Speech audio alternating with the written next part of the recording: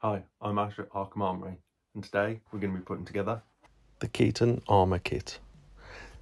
This kit's available on our Etsy store as well as by contacting us on Instagram or Facebook.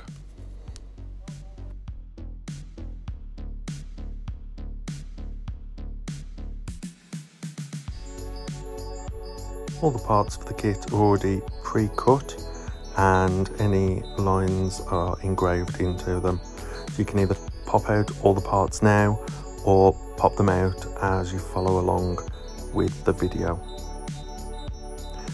We will be starting with the abs.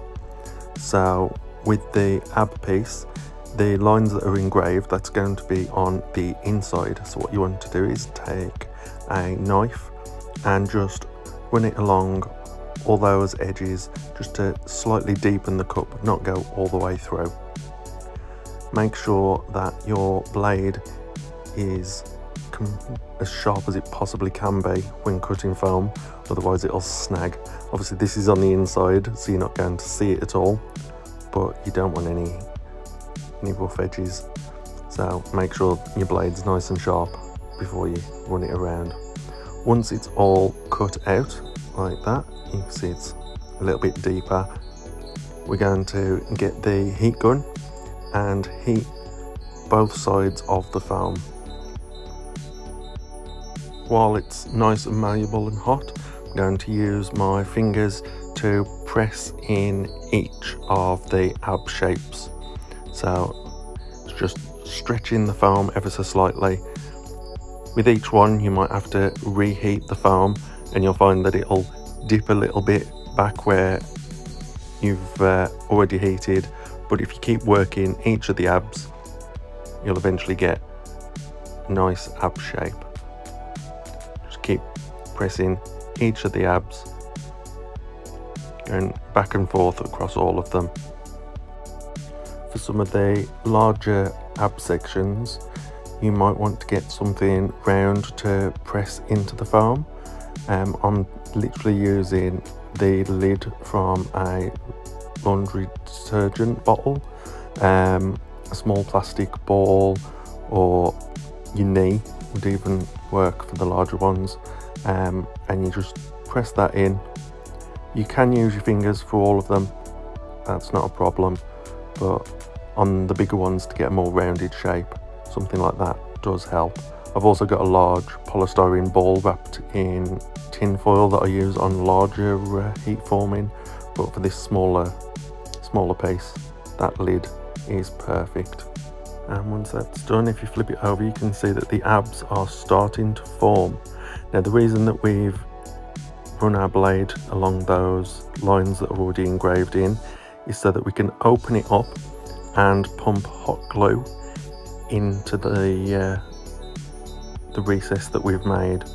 Hold it ever so slightly open while the glue is drying.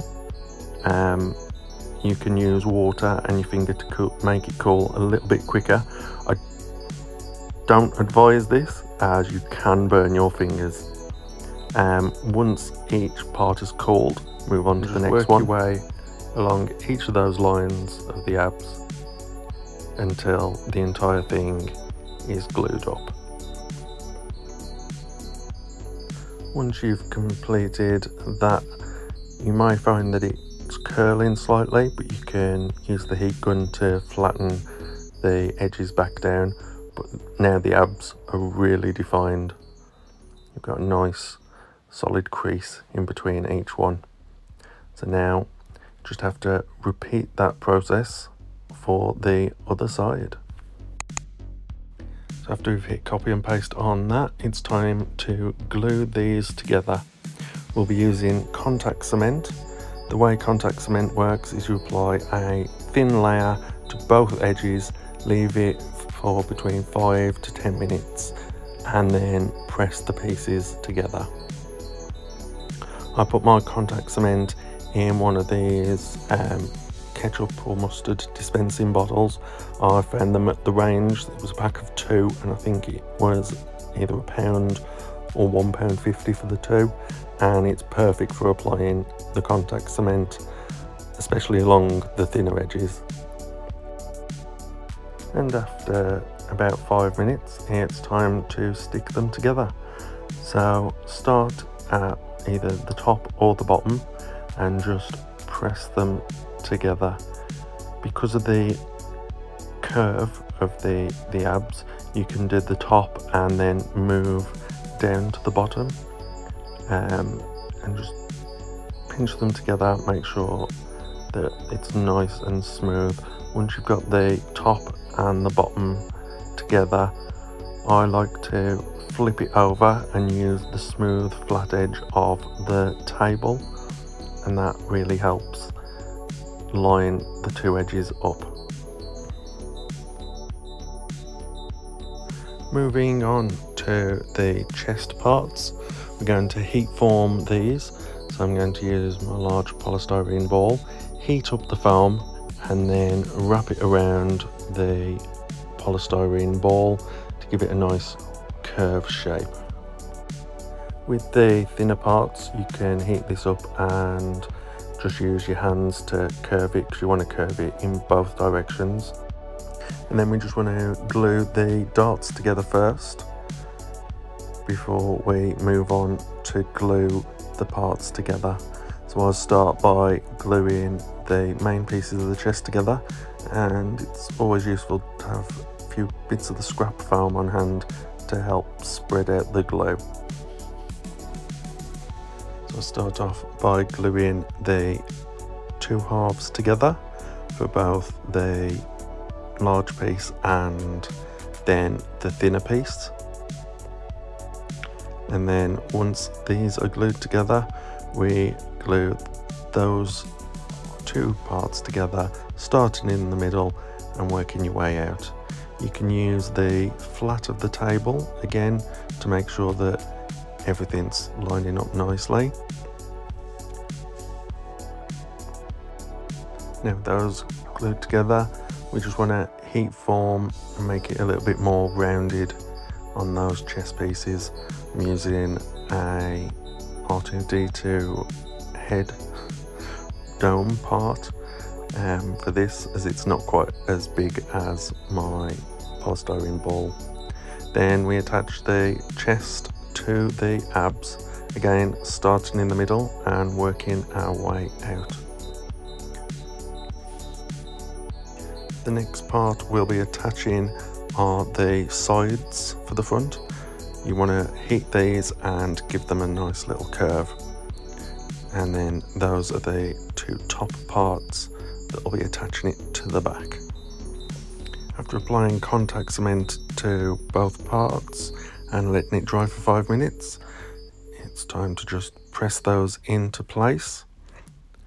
And once they're all pressed into place, you should have something that looks like this.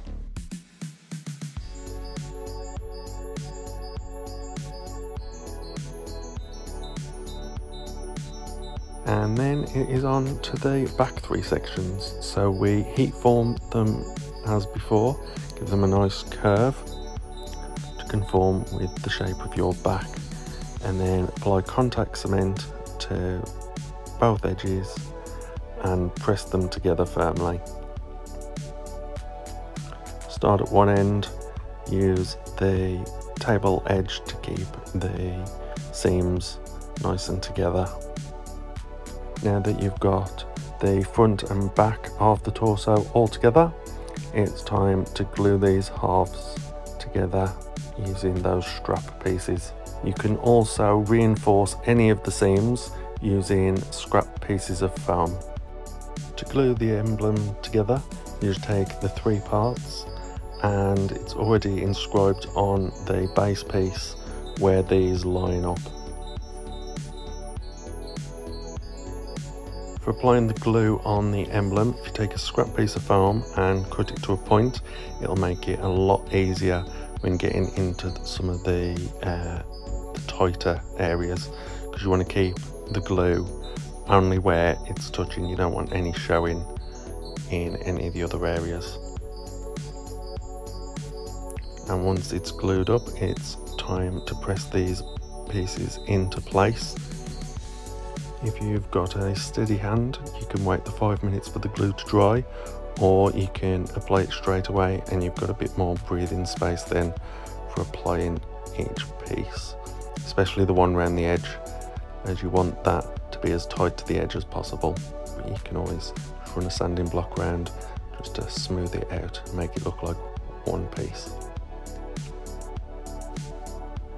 Moving on to the shoulder pieces, what we're going to do is heat form these. So if you put them with the shoulder that they're going with and heat them up and curve them on your polystyrene ball or whatever it is you're using to curve your parts with.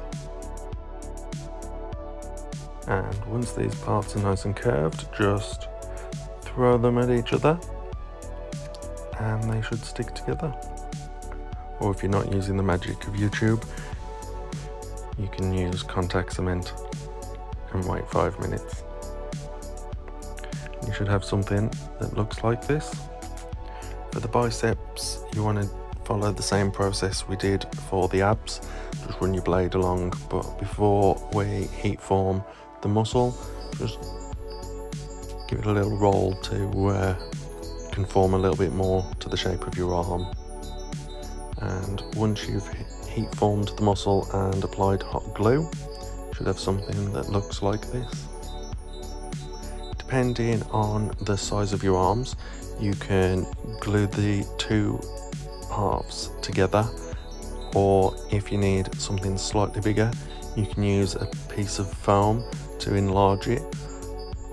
I prefer to apply a strip of elastic on the inside so that it's got a little bit more give to it.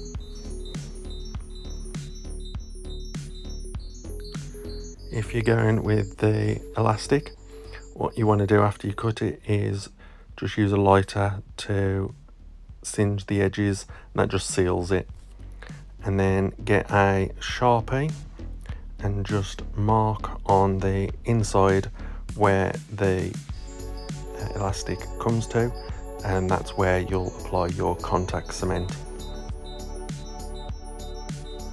Once you've let it dry for 5 minutes, it's time to press them together. Press them nice and tight when using the elastic, and you can cover the inside with a small piece of scrap foam if you want to reinforce that. And there you have it. That's all the parts now put together. Then it's on to smoothing out all those seams. To blend the seams, I'm using a cheap painter's cork. The beauty of the painter's cork is you can use water to smooth it out, and it's also sandable once it dries. It does take about 24 hours to dry though, and then it's onto the painting. I like to use HexFlex seal and primer for this one, especially as it comes in black. So after 3 coats of the seal primer, your painting's completely done and you have a lovely smooth surface. It's available from Polyprops. We're not sponsored, but we get all the foam from there, and everything we've had so far has been top quality. I'll leave a link to their website in the description below. For the yellow part of the emblem, you can paint it, but what I'm going to do is mix up a 2-part epoxy resin. This is a 1-to-1, so 1-to-1 by volume, so you mix exactly the same of part A and part B. I'm using some Games Workshop yellow for the colour. You can use inks, but I find that the Games Workshop colours really have a lot of pigment. So just a few drops of the yellow in there, then give it a good mix for a solid minute. This is a self-leveling resin, so if you put a small amount in first and push it into all the nooks and crannies, make sure that you get a full coverage over all the flat area, and then you can top it up. If you just pour it in at one end, eventually it will level out, but it might pour over onto the detail of the bat. So it's best to just work it round first and then keep adding a little bit more. Once you're happy with the amount of resin you've got, just leave it for 24 hours for it to cure.